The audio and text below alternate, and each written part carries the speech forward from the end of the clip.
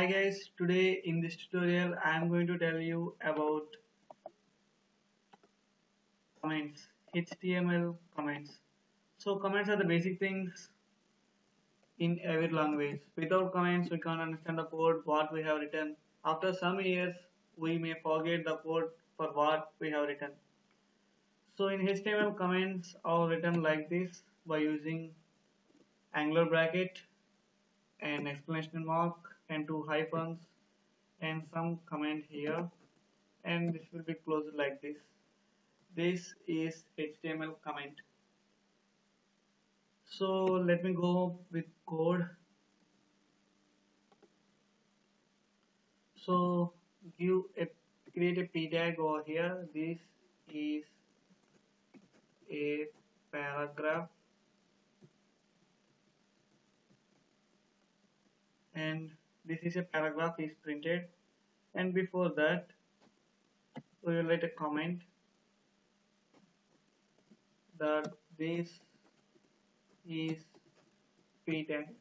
Fine.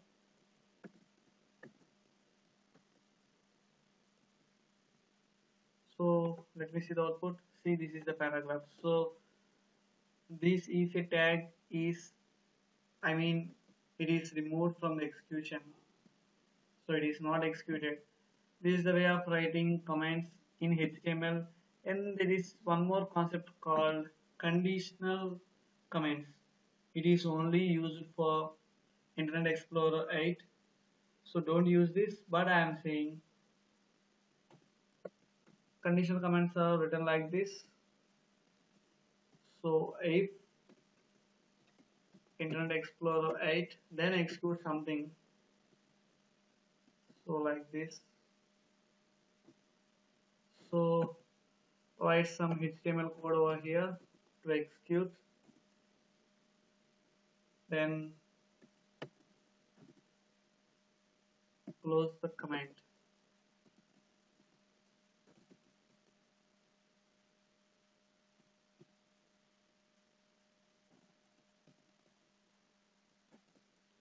So you will be seeing this thing normally in the codes when web pages are written.